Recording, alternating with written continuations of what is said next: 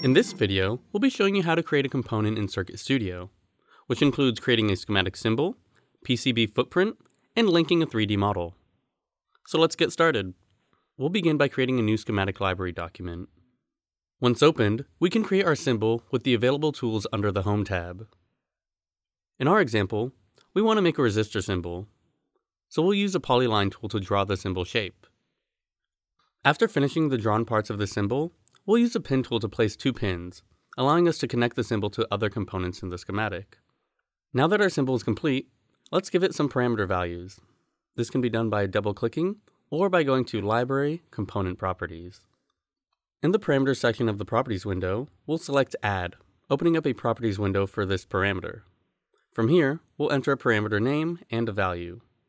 To finish up our schematic symbol, we can attach it to a real-world part, so we can easily reuse it in future design projects. To do this, we'll right-click the symbol and select Supplier Links. Here, we'll search for a component.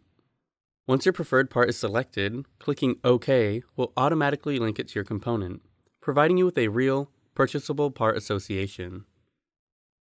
With our symbol created, we can move on to making a footprint for our board layout.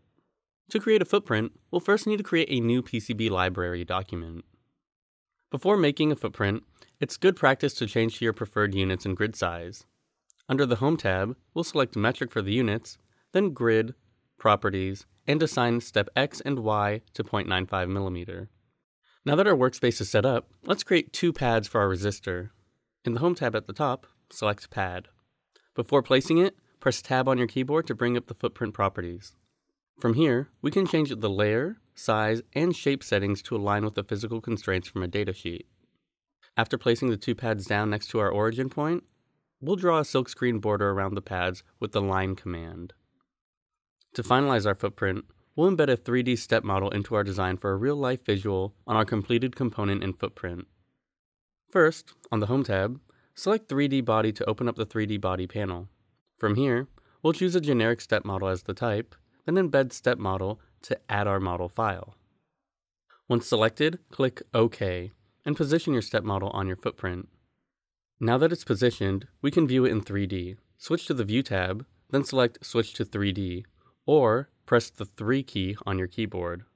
This will give you an immediate view on your embedded component model and footprint in full 3D. Our footprint and schematic symbols are both now complete.